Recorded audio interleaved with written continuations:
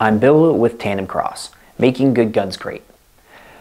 Our loyal customers probably know that Tandemkross started out as a company focused on 22LR parts, and while we'll always serve the 22LR market, starting in 2017 we began branching out into other calibers, namely 9mm. We produced a Halo charging handle for Glocks, several parts for Ruger PC carbines, and a 9mm game changer compensator that fits a variety of firearms like the aforementioned PC carbine, but also fits this rather large pistol called the CZ Scorpion. The Scorpion jumped out at us because of its striking good looks, but also because it was starting to develop some popularity as a steel challenge gun, and we wanted those competitors, or any Scorpion shooter, to be able to get the same benefits that our parts for other firearms provide. So we released 3 Scorpion parts all at once, one of which I have right here. It's a Victory flat-face trigger. We've taken everything we learned from our years making triggers for 22s and put it to use for the Scorpion trigger. Its skeletonized aerospace-grade aluminum design is lightweight and durable and will stand up to anything you can throw at it.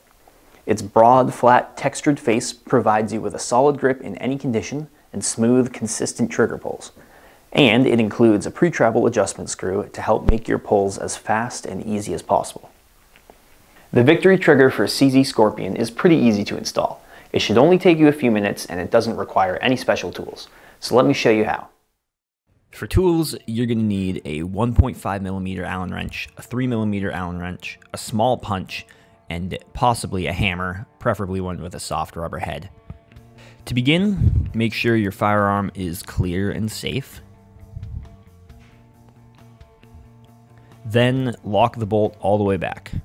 The normal bolt stop doesn't actually lock it all the way back, so you have to pull it back and then twist it up into this cutout to get it to stay all the way.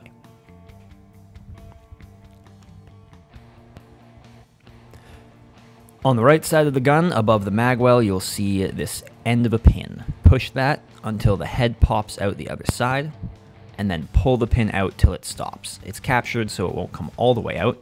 Then you can rotate the front part of the trigger unit casing downward and pull it out.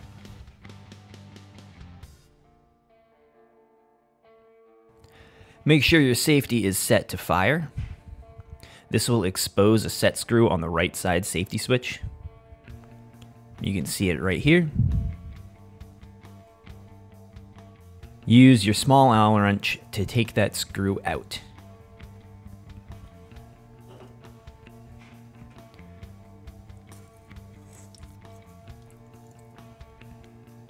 And now you can take the right side safety switch off. If you push gently on the cylindrical safety plug that is now visible, the whole safety assembly there will pop out the other side. Remove that too.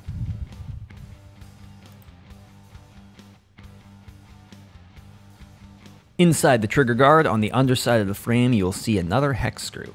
Use your larger Allen wrench to take that one out.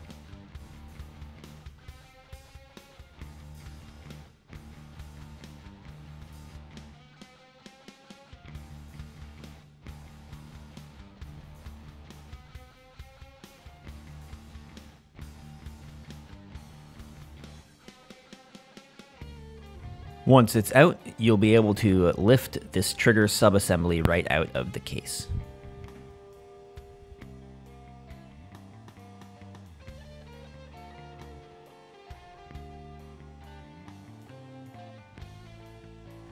Now's a good time to drop your hammer.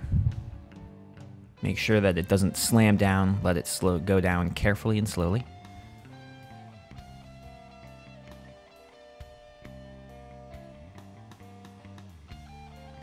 And then use your punch and your hammer to tap out this roll pin here at the top of the trigger shoe.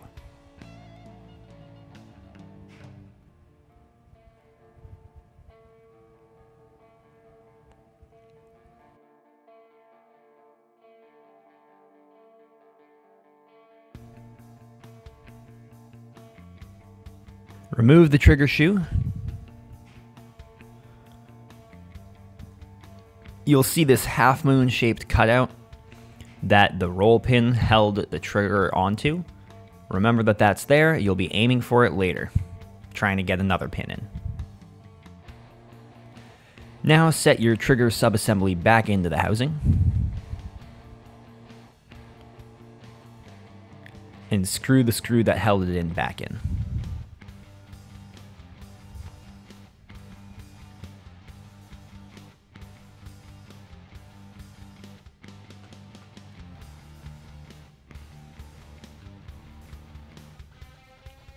Then grab your safety plug and reinsert that from the left side to the right.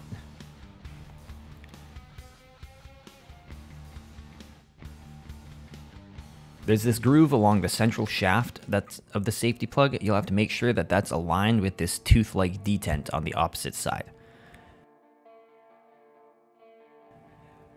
Push firmly and it will fully seat.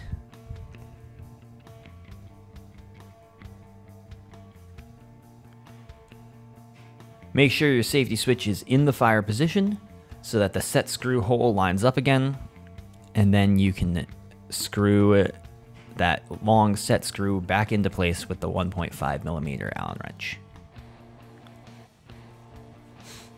It can be easy to cross thread this screw when you're putting it back in, so just be careful, be aware of that.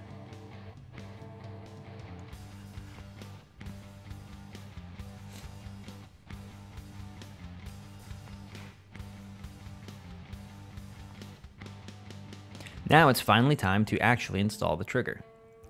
Your trigger should come with this dowel pin inserted into its uppermost hole already. Make sure that that's where it belongs and hasn't come out somehow. Then get the nylon tipped set screw that comes with it and partially screw it into the hole on the underside of this shelf right here. You want the nylon tip to be flush or lower than the top of that shelf. Just screw it in enough so that it won't come out, and we'll adjust it later.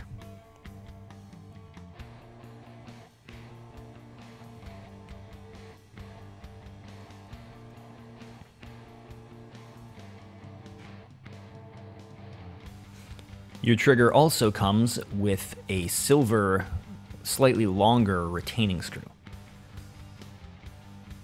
You'll want to partially screw that into the trigger too. Just enough, again, just enough to hold it in place.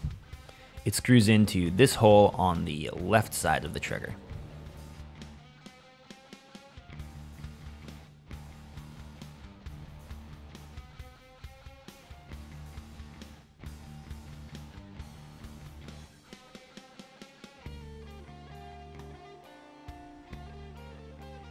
Just a few turns should be enough.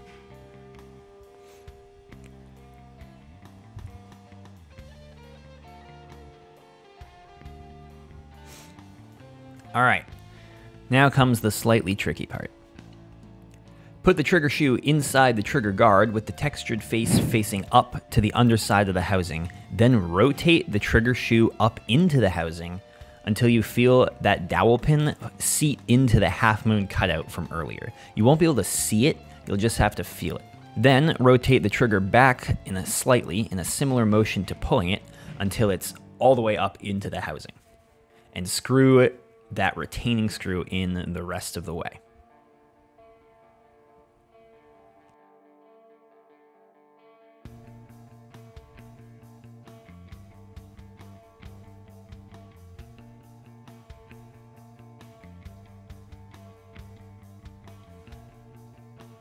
The only way to check if it actually has been installed correctly is to perform all your normal fire control checks, so make sure that the safety and trigger both work as expected.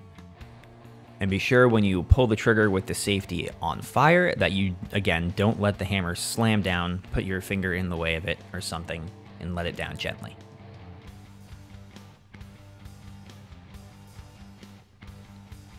But if it seems like the trigger and safety are working as expected, cock the hammer back one last time, and we can put the trigger unit casing back into the upper part of the gun. Start by putting the back end of the trigger casing in first, and then rotate the front part up and in.